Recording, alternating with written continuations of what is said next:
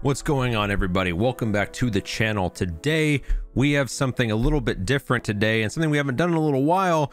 We have another DM's Guild review. Now, Val Serene, I hope I'm pronouncing that correctly, over at the DM's Guild sent me a copy of one of their latest creations, Legendary Hunts Coastal Encounters, and can I say, for a spoiler for the rest of this video, this is some of the largest and, in my opinion, one of my most favorite homebrew that I have been sent to date. So we're going to talk about it right now. Now, if you're wondering why it took so long for me to get this next DM's Guild review done, well, other than me having a drive to get the Monster Manual chapter of Dead by Daylight done, this homebrew supplement clocks in at just under 200 pages. So are those 200 pages of material worth the price of admission? Spoiler alert, yes they are, but the video is not done yet. So because this supplement is 200 pages, I'm not going to be able to scroll through every single page like I did with the last Living Fireball supplement. So instead we're going to do a Cliff Notes overview of what you can exactly find in this book, how much exists in each chapter, etc., and you can make the decision for yourself. So let's begin by going over what exactly Legendary Hunts Coastal Encounters is. Legendary Hunts are short monster hunting adventures a dungeon master can use to populate their Dungeons & Dragons campaigns. Each hunt focuses on a particular creature of legend, from the mighty and colossal Deep Dweller to the strange and twisted Baffle Beholder. Many of these creatures may exist at the same time, and overcoming one can grant rare and powerful items.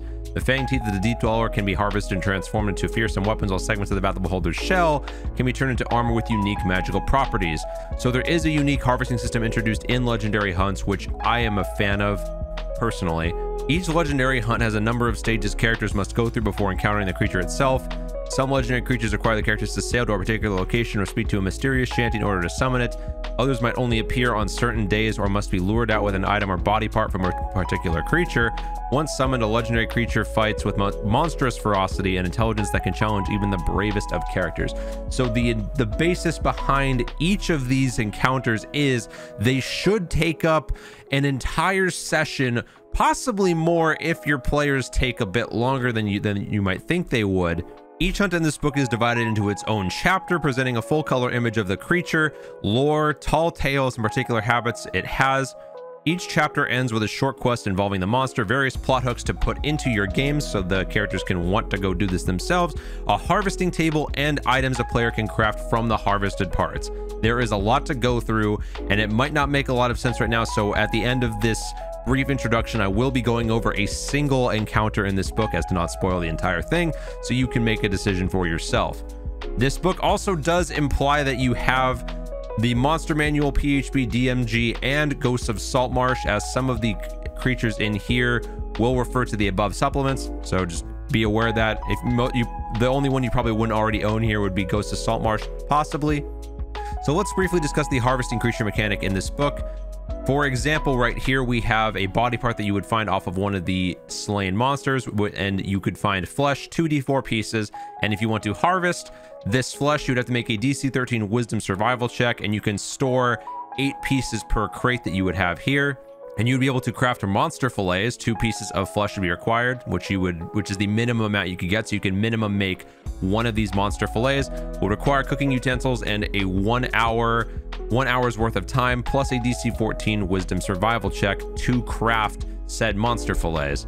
And each of these things is going to be different per monster, of course. And the table guide over here would have your body part, your harvest DC, items available to craft, the crafting requirement, and the crafting DC. Something neat that I didn't expect to be in here was encounter icons, which give you the ability to see before running each creature exactly how each creature would behave, so you can run them in the most realistic way possible, such as the tank. A creature with this icon has a lot of hit points or high AC, is able to take a beating but not necessarily inflict much in return. These creatures are usually intended to be used as frontline fighters against melee heavy enemies or act as protectors for spellcasters. So each time you see these icons, you will have a baseline for how you can run these monsters, which is a really cool addition in my opinion. They also have similar tokens right below here talking about creature rarity. So an example stat block shown here is the Driftwood Mimic, and as you can see here, it has 2 of the icons listed below showing you or giving you a baseline of how you could run this creature.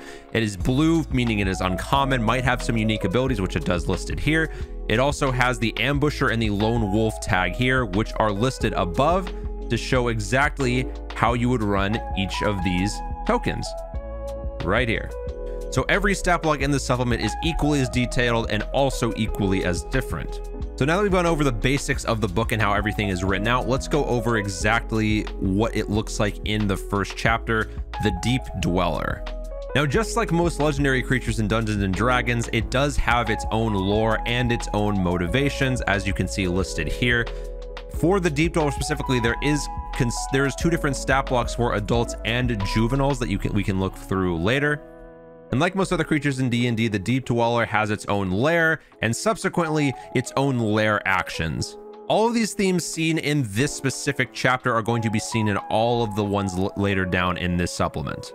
There are also details here on how the existence of the creature alone will create regional effects. We did see this in some of the other books, such as Mythic Odysseys of Theros.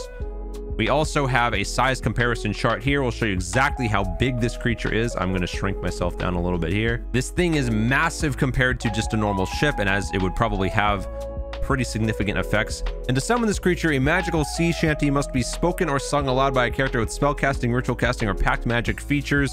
If the shanty is spoken successfully, all sources of light, magical or otherwise, are magically doused. If all lights remain doused in this manner for 10 minutes, the summoning is complete, and the Deep Dweller awakens, appears within 1 mile of the creature that's summoned, and is hostile to all creatures. So you can make this a very flavorful encounter.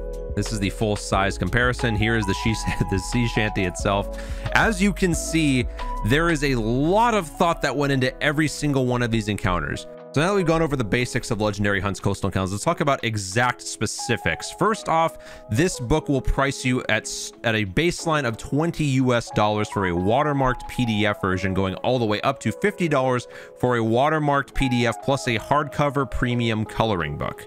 But for the sake of this review, we'll talk about if this is worth buying at just the $20 version for the PDF. For starters, the book has 8 chapters of legendary hunts, each having 2 different stat blocks involved with each chapter. There are dozens and dozens of magic items and different harvestable parts to craft for each, all unique in their own way. Each chapter also comes with its own maps, its own plot hooks. Each chapter also has its own table of how valuable every single individual part or item is off of the monster that gets harvested.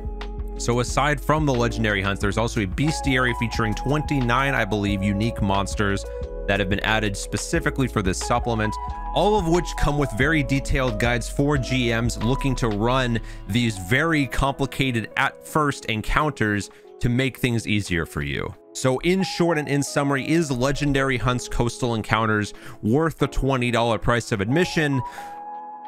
Absolutely. If I had to pick my favorite thing about Legendary Hunt's Coastal Encounters, it would have to be the attention to detail.